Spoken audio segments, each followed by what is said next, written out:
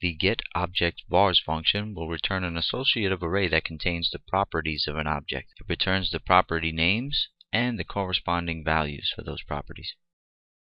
Let's demonstrate it with a quick example. We have class1.php, which contains class 1. We have 3 properties: city, state, and country. Now back in my demo application, I'm going to create a new instance of the object. Name it myObj, make it equal to new class 1. Now we're going to use the getObjectVars function to create an array that contains all of the properties for my object. And getObjectVars gets as a parameter the object instance that you want to get all the properties of. Now to easily show yourself a list, you can for each loop over that array and list it out as key value pairs. That way you see the name. Actually, we should name it this.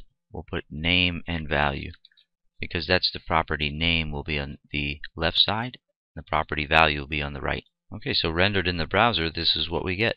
You can see we have city, state, country, Las Vegas, Nevada, USA, and that's exactly what's in our class file.